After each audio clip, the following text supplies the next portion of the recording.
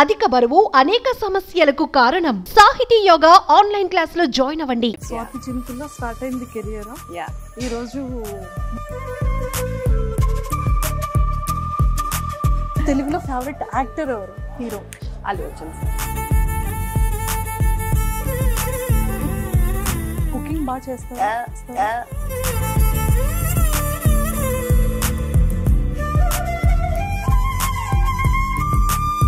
ఎంత బ్యూటిఫుల్ గా ఉన్నారు. సైకో అంటే నమ్ముతారా బయట? అదేంటో నాకు.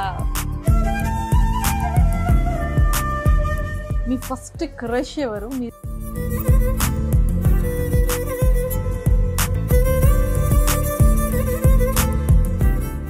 ఫస్ట్ లవ్ అది ఎలా బ్రేకప్ అయింది? His mother did not like me being in this industry. So అప్పుడు హీ కేమ్ టు మీ అని టోల్డ్ మా మమ్మీకి నచ్చట్లేదు.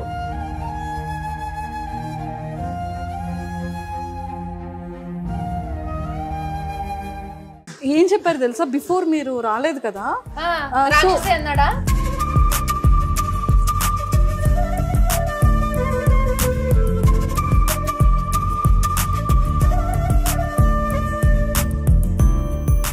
Hi viewers, welcome to Suman TV. ఈరోజు నాతో పాటు చాలా బ్యూటిఫుల్ యాక్ట్రెస్ ఉన్నారు.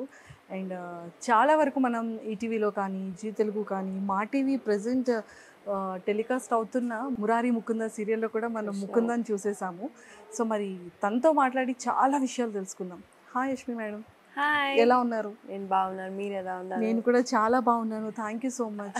బట్ ఇప్పుడు నేను భైరవి అని పిలవాలా, ముకుంద అని పిలవాలా, ఏమని పిలవాలి? యష్మి. నాకు ఈజీ అండ్ కంఫర్టబుల్. అవునా? యష్మియే బాగుందా? కానీ ఇక్కడ మిమ్మల్ని మీ సెట్ లో కూడా అందరూ ముకుంద అని పిలుస్తారు. యా, అంటే బాగా సూట్ అయిపోయింది కదా? సూట్ అయింది అని.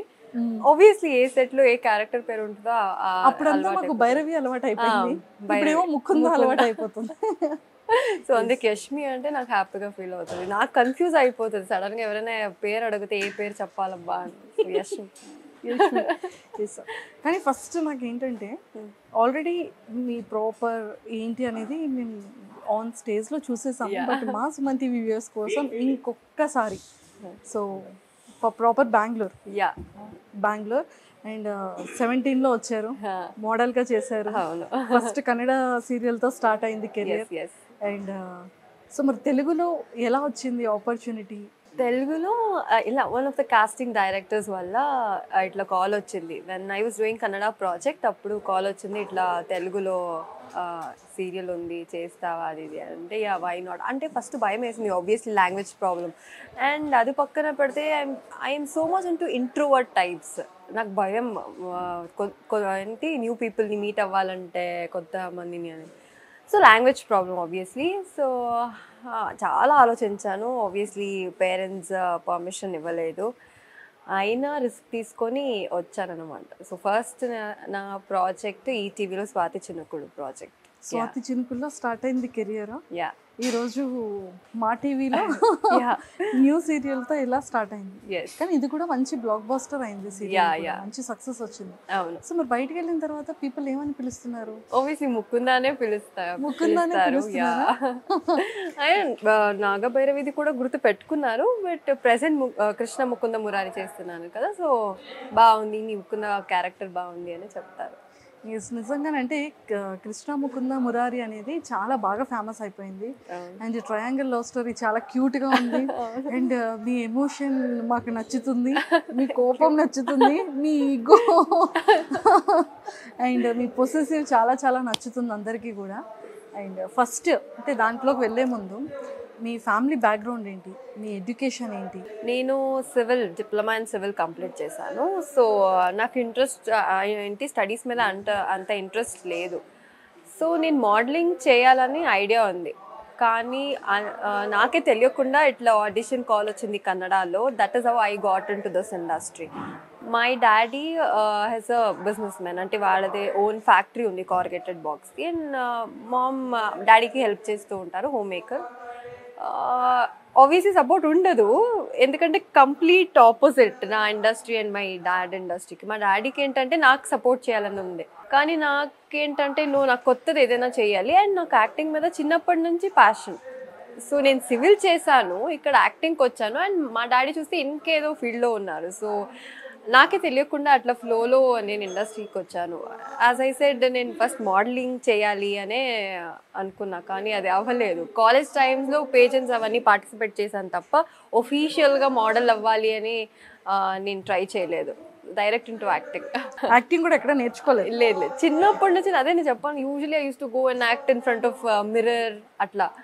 సో అట్లా అంతే తప్ప ఎక్కడ యాక్టింగ్ అనేది ఎక్కడ చేయలేదు. Brothers sister, younger sister, younger brother ఇద్దరు ఉన్నారు. 3 members టోటల్. ఇప్పుడు సిస్టర్ కానీ బ్రదర్ కానీ ఎలాంటి కాంప్లిమెంట్స్ ఇస్తుంటారు మీకు? సేమ్, అంటే నా సిస్టర్ది యాక్చువల్లీ మ్యారేజ్ అయిపోయింది, లవ్ మ్యారేజ్. సీరియల్ చూడదు, షీల్ బి వర్కింగ్, ఈవినింగ్ టైమ్స్లో ఆల్మోస్ట్ వర్కింగ్. అప్పుడప్పుడు ఇది ఇన్స్టాగ్రామ్లో చూస్తూ ఉంటుంది, కమెంట్ చేస్తూ ఉంటుంది, బాగా చేస్తున్నావు అది. నా తమ్ముడు అయితే ఇంకా చదువుతున్నాడు కదా, అంత ఇంట్రెస్ట్ లేదు సీరియల్స్ అని, చూడరాడు అసలు, నా దగ్గరికే రాడు.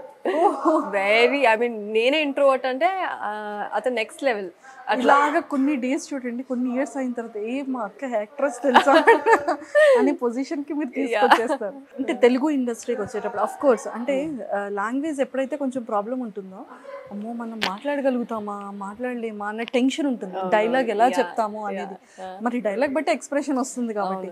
సో స్వాతి చినుకులు ఫస్ట్ స్టార్ట్ అయ్యేటప్పుడు తెలుగులో, సో మీరు starting first day షూట్లో first camera ముందు మీరు చెప్పిన డైలాగ్ ఏంటి, ఎలా భయపడ్డారు, పీపుల్తో ఎలాగా ఇంటరాక్ట్ అయ్యారు? పెద్ద టాస్క్ కదా. పెద్ద టాస్క్. ఏం కమ్యూనికేట్ చేయాలన్నా either it should be in English are Telugu. Obviously Telugu రాదు నాకు. ఇంగ్లీష్లో అంటే అందరూ ఇంగ్లీష్లో కంఫర్టబుల్ ఉండరు కదా. సో నాకు అసలు అర్థం కాదే కాదు, నాకు ఏం మాట్లాడతారు అంటే. లక్కీలీ ఏంటంటే కన్నడ అండ్ తెలుగు కొంచెం సిమిలర్గా ఉంది కాబట్టి కొన్ని అర్థమైపోతుంది నాకు ఈజీగా. సో ఫస్ట్ సీన్ నేను ఫారెన్ నుంచి వస్తానన్నమాట, ఫారెన్ రిటర్న్. సో అప్పుడు నేను అందరికీ హాయ్ చెప్పాలి. హాయ్ ఎలా ఉన్నారు, హాయ్ మమ్మీ, హాయ్ డాడీ, ఇదే నా డైలాగ్. అది ఈజీ, ఎలా ఉన్నారు ఒక్కొక్క వర్డే. నెక్స్ట్ ఒక సీన్ చేశాను, పెద్ద డైలాగ్. అసలు ఎన్ని టేక్స్ అయిందంటే, నాకేమో ఇక్కడ యాక్టింగ్ చేయాలి, డైలాగ్స్ తీసుకోవాలి, రావట్లేదు. Full I was sweating very badly. And 1 weekలో adjust అయిపోయింది, సెట్ అయిపోయింది. ఇంత తెలుగు ఇంత ఫ్లూయెంట్ గా మాట్లాడేస్తున్నారు మీరు, ఇంత క్యూట్ మాట్లాడాలి కదా, నేర్చుకుంటాం. అదే చెప్పాను కదా, కన్నడ అండ్ తెలుగు సిమిలర్ ఉంది కాబట్టి ఈజీగా వచ్చేసింది. నాగభైరవిలో మంచి main lead, variation, 2 changes character. అసలు ట్రెడిషనల్ గా ముక్కు పుడక కానీ అదొక వేరే లెవెల్ ఉంటుంది. సో అంటే జీ తెలుగు ఆపర్చునిటీ ఎలా వచ్చింది? 390 నుంచి వచ్చారు కదా. 390 నేను చేశాను యాక్చువల్లీ. స్టార్టింగ్ ఆషిక ఏం చేసింది, నైని ఏం చేస్తుంది, నైని ఫ్రెండ్గా చేశాను. సో ఆ ప్రాజెక్ట్ నుండి నాకు ఆఫర్ వచ్చింది. కరోనా వచ్చేసింది మధ్యలో 1 year, 3-4 months, I think 6 months తర్వాత స్టార్ట్ అయింది నాగభైరవి. యాక్చువల్లీ నేను లుక్ టెస్ట్ కానీ ఏమి ఇవ్వలేదు. లక్కీలీ నేను కల్కి గారితో స్వాతి చినుకులు వర్క్ చేశాను. That is how I met కల్కి. సో ఆయన నాకు రెఫర్ చేశారు, ఆయననే ప్రొడ్యూసర్ ఆ ప్రాజెక్ట్కి. సో ఇట్లా ప్రాజెక్ట్ స్టార్ట్ చేస్తున్నాను, నువ్వు సూట్ అవుతావు అది ఇది అన్న. నేను సూట్ అవుతానా అంటే నాకే డౌట్. అంటే అక్కడ లుక్ టెస్ట్ చేయడానికి కూడా మనకి టైం లేదు కరోనా వల్ల. అప్పుడే ఎప్పుడు ఫ్లైట్స్ అన్నీ ఓపెన్ అయిందో అప్పుడే వెళ్ళాను, కాస్ట్యూమ్ అన్ని వేసుకున్నాను, ఓకే డన్ అన్న. Next day shoot start. అంతే. చాలా బాగా ఫేమస్ అయింది. అండ్ తను మీ కో యాక్టర్ కూడా పవన్ సాయి గారు కూడా ఆ టైంలో మంచి ముద్దమందారం తర్వాత నాగభైరవి పడింది. సో బ్యాక్ టు బ్యాక్ అతనికి కూడా. సో ఎలా ఉంది నాగభైరవి, ఎలా ఉంది కృష్ణ ముకుంద మురారి, ఎలా ఉంది? నాగభైరవి అంటే అది కంప్లీట్ డిఫరెంట్ స్టోరీ, అది కంప్లీట్ ఫ్యాంటసీ స్టోరీ. అంటే అది ప్రతిరోజు మాకు టాస్క్ లాగా ఉండేది, ఏదో ఒక అడ్వెంచరస్ సీన్ పెట్టేవారు. నువ్వు అసలు నాకు జిమ్కే వెళ్ళదని కాదు, I literally last 9 kgs. I was like 59-60. Serial అయ్యే లోపు లైక్ 50. జిమ్కి వెళ్ళకుండానే. అంటే అంత హార్డ్ వర్క్ చేసాం, నేనైనా పవనేనా. But we use to like, అంటే ప్రతి సీను ఇంట్రెస్టింగ్గా ఉండేది యాక్ట్ చేయడానికి కానీ, అండ్ గ్రీన్ మ్యాట్ ముందు యాక్ట్ చేయడం కానీ, అండ్ ఆ రోప్ కట్టేవారు మాకు, అంటే ఏదైనా ఫైట్ సీన్స్ అవన్నీ ఉంటుంది కదా. So it was so realistic, అలవాటైపోయింది మాకు. And use to like shooting అంటే. సో దానికి దీనికి ఏం డిఫరెన్స్ అంటే, ఇది family drama, complete family drama, love అదన్నీ. సో యా, ఇది టోటల్ డిఫరెంట్. అది fantasy and this is like family dramas, love story మీద ఉన్న concept. Yeah, and Krishna Mukunda మురారికి వస్తే కానీ బాగుంది పాపం ఏసీపీ సార్ మోసం చేశారు కదా మిమ్మల్ని, చీటింగ్ చేశారు. మీకు కోపం వస్తుంది కదా? వస్తుంది ఆబ్వియస్లీ, ఎవరికి రాదు. అంటే అంత సాక్రిఫైస్ చేసి లవ్ కోసం. ఫస్ట్ ఆఫ్ ఆల్ ముకుంద క్యారెక్టర్కి ఏంటంటే అబ్బాయిలంటే అసలు పడదు. సో అలా ఉన్నప్పుడు ఒక అబ్బాయి మీద లవ్ పుట్టిందంటే అది ఆబ్వియస్లీ ప్యూర్గానే ఉంటుంది. So father next Murari, it was love అంటే ఫాదర్, అది తప్ప నెక్స్ట్ మురారినే అని. సో అలా ఉన్నప్పుడు అంత ప్యూర్గా లవ్ చేసినప్పుడు అట్లా మోసం చేస్తే ఎవరికైనా ప్రాబ్లీ నా ముకుంద ప్లేస్ ఎవరున్నా అట్లాగే చేస్తాను అనుకుంటా. So she sacrificed so much love and promise accept చేసుకొని సరే నేను పెళ్లి అవుతానని, ఇక్కడ హస్బెండ్ లేకుండా అక్కడ రూమ్లో నీ భార్యతో చూస్తుంటే నాకు చాలా అంటే ఎవ్రీ డైలాగ్ కూడా చాలా ఎమోషనల్ డైలాగ్. అంటే బయట చాలా మందికి ఏంటంటే ఒక దాంట్లో ఒక నెగిటివ్ క్యారెక్టర్కి చాలా ఎక్కువ, ఒక హీరో ఒక యాక్ట్రెస్కి ఒక నెగిటివ్ విలన్ క్యారెక్టర్కి ఎప్పుడు పోటీ ఉంటుంది. బట్ ఇక్కడ నెగిటివ్ క్యారెక్టర్ లేదు, విలన్ క్యారెక్టర్ లేదు. యాక్చువల్లీ అదే తప్పుగా అర్థం చేసుకుంటారు. ఏంటంటే ముకుంద క్యారెక్టర్ నెగటివ్ క్యారెక్టర్ అండి. So it's not negative character, it's just that. అంటే అదే చెప్తున్నాను కదా, నా ముకుంద ప్లేస్లో ఎవరున్నా అట్లాగే చేస్తారు. అంత లవ్ చేసి అండ్ నేను ఎవరిని పెళ్లి చేసుకోనని చెప్పి అండ్ ఇంకో అమ్మాయిని పెళ్లి చేసుకొని వచ్చినప్పుడు ఆ సిచ్యువేషన్ అంటే వేరే ఇంట్లో అబ్బాయి అయితే ఓకే మర్చిపోవచ్చు మనము, ఆ ఇంట్లోనే మా కన్ను ముందునే తిరుగుతూ ఉంటే ఆ పెయిన్ ఎట్లా ఉంటుంది, right? It's not that easy. ఆ ఫ్రస్ట్రేషన్ బయటకు వస్తుంది, అది ఒక పెద్ద ట్రామా లాగా ఉంటుంది. So that is what Mukunda is facing right now. Station కి వెళ్ళకుండా లీవ్ అలా ఉన్నప్పుడు అది ఆ ఫ్రస్ట్రేషన్ ఎవరికి ఎంత కామ్గా ఉన్నా అది వచ్చేస్తుంది బయటకి. ఆ ఫ్రస్ట్రేషన్ నేను లవ్ చేసిన నా లైఫ్ ని ఇట్లా చేస్తాడు అండ్ ఈజ్ హ్యాపీ అని. దట్ ఈస్ అంతే, అది తప్ప ఇంకెవ్వరికి బాధ పెట్టాలి అనే ఇంటెన్షన్ ముకుందకి లేదు. సో ఆబ్వియస్లీ ఇది నెగటివ్ క్యారెక్టర్ కాదు కదా, just fighting for hour love. మరి అంటే ముకుందది మరి ఏసీపీ సార్ వెనక్కి వస్తారా రారా ముకుంద లైఫ్ లో?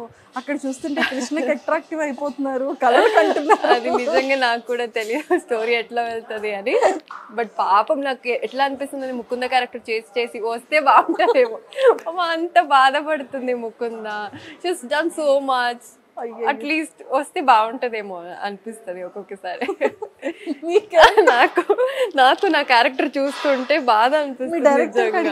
అయ్యో ముకుందని ఎందుకు ఇలా ఏడిపిస్తున్నారు అడిగాను, కానీ ఏం చేయడం, క్యారెక్టర్ అట్లా ఉంది కదా. But I really like Mukunda character play చేయడం చాలా నచ్చింది.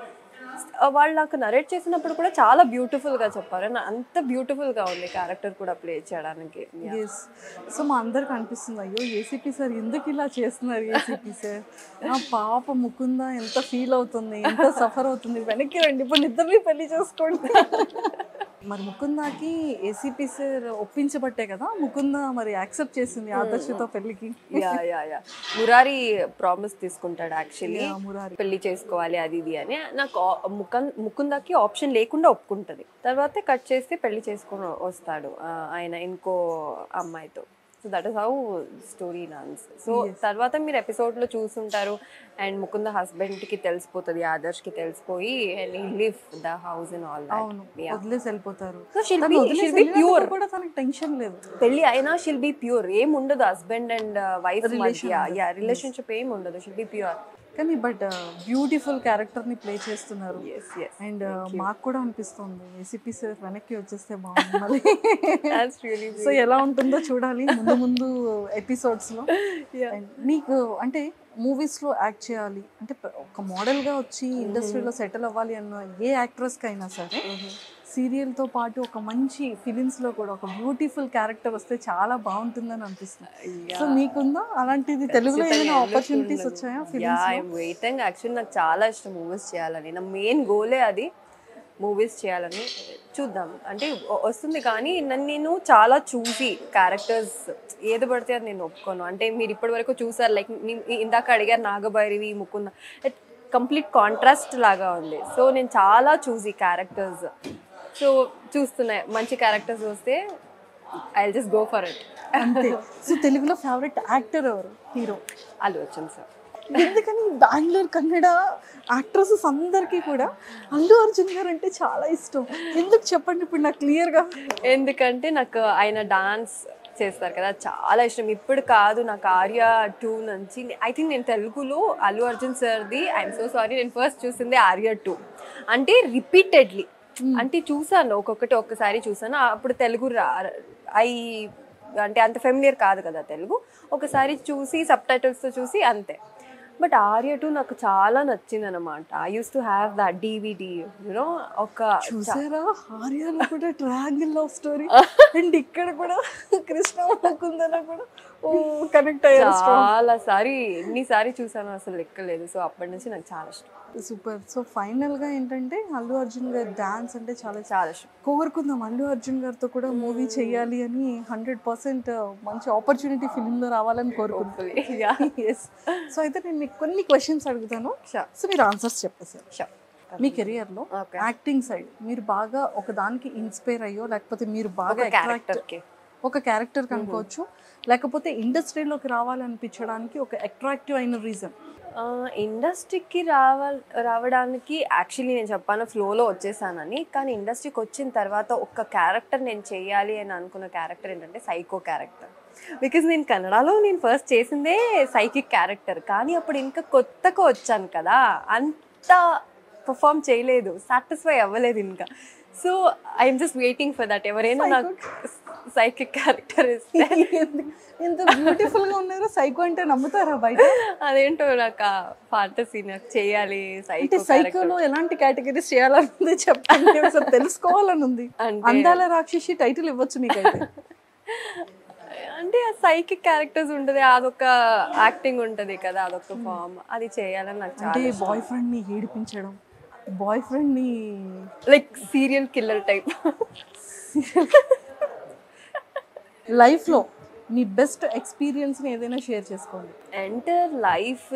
ఎంటర్ సీరియల్ జర్నీలో నా బెస్ట్ లైఫ్ అంటే మా డాడీ అదే చెప్పాను that he was not at all okay నేను ఇండస్ట్రీకి వచ్చేది అండ్ ఆల్ దాట్.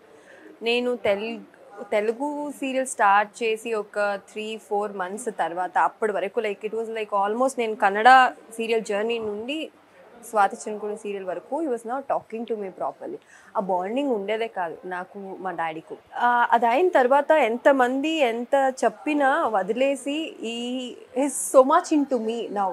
అంటే చాలా ఇష్టపడతారు, చాలా కేర్ తీసుకుంటారు అండ్ హీ లైక్స్. అంటే టిల్ డేట్ మా డాడీ ఎవరు చూస్తారో వద్దో నాకు తెలియదు, కానీ ఎవ్రీడే టీవీ ముందు మా డాడీ కూర్చొని చూస్తారు ఎపిసోడ్స్ని. So that is the best thing in my life. Because వద్దు అని చెప్పే డాడీ ఇప్పుడు ఎపిసోడ్స్ చూస్తున్నారంటే ఆ చేంజ్ ఉంది కదా. I think I achieved so much in my life అనిపిస్తుంది నాకు. Super super super. ఏదైనా సరే ఫాదర్ అండ్ డాటర్ బాండింగ్ అనేది వేరే లెవెల్. సో ఇప్పుడు సందర్భం వచ్చింది కాబట్టి అడుగుతున్నాను, డాడీకి మీకు ఉన్న ది బెస్ట్ బ్యూటిఫుల్ బాండింగ్ ఒకటి మాతో షేర్ చేసుకోండి. అంటే మా డాడీ చాలా స్ట్రిక్ట్, నాకు భయం వేసేది. మా డాడీ ఇప్పుడు చిన్నప్పుడు ఎట్లా అంటే మా డాడీ వస్తున్నారు అంటే నేను I use to go inside the bedroom and I use to lock the door. అంత భయం నాకు మా డాడీ అంటే. ఎప్పుడు మా ఫ్రెండ్స్ డాడీని చూసినప్పుడు అనిపించేది మా డాడీ కూడా ఇంత ఫ్రెండ్లీగా ఉంటే బాగుంటుంది కదా అని. కానీ actually he was very soft just because అంటే పిల్లలు బ్యాడ్ థింగ్స్ చేయకూడదు, పాడ్ అవ్వకూడదు అని స్ట్రిక్ట్గా ఉంటారు కదా, అట్లా ఉండేవారు అంతే తప్ప. He's now is so friendly, is so good, చాలా కేర్ చేసుకుంటారు, ఎవ్రీడే కాల్ చేస్తారు, తిన్నావా ఏం చేస్తున్నావు అని. నాకు నిజంగా ఈరోజు వరకు ఏడుపు వస్తూ ఉంటుంది, మా డాడీనా ఇది అప్పుడు అట్లా ఉండేవారు కదా అని. నేను నిజంగా తప్పుగా అర్థం చేసుకున్నా and I use to hate him to the core.